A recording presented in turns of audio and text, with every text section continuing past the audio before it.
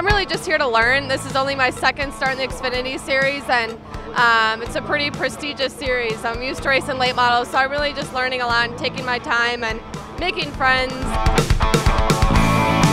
Definitely this is one of the most nerve-wracking races I've had to gear up for, so the nerves really set in last night. I didn't really sleep much. It's just trying to get all the braking points and checking all your mirrors and making sure you're doing everything right. You know, you don't have a spotter 24/7 here. It's a big track. Most drivers are used to short tracks where they're telling you what to do all the time, and you're on your own a lot out here. This is my home state, so I know a lot of my friends and family are coming. My sister raced Iowa with me in the XFINITY series. She's here to support me. So we're competitors, but we're still family.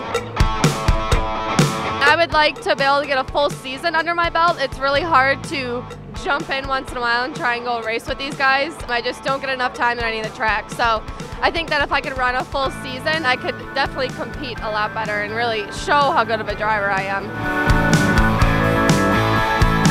From what I know, I'm the only female driver here, so I just want to do what I can and really support that diversity end of it and do well for NASCAR.